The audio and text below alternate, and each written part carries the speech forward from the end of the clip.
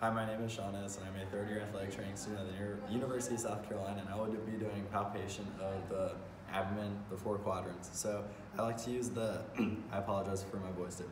I like to use the xiphoid process in the belly button as your center line and then split that right across. So you got your right upper quadrant, your left upper quadrant, your left lower, and your right lower.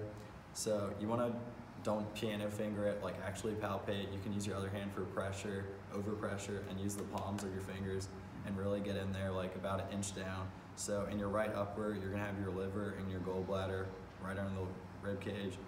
In the left upper, you're gonna have your spleen, and your stomach, your pancreas, left kidney too.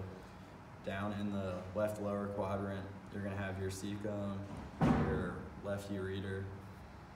In the right lower quadrant, you're gonna have your appendix, that's where McBurney's point is, your cecum and your right ureter. Right below the belly button down the center, you're gonna have your bladder. And throughout the abdomen, you're gonna have your ascending, transverse, and descending colon.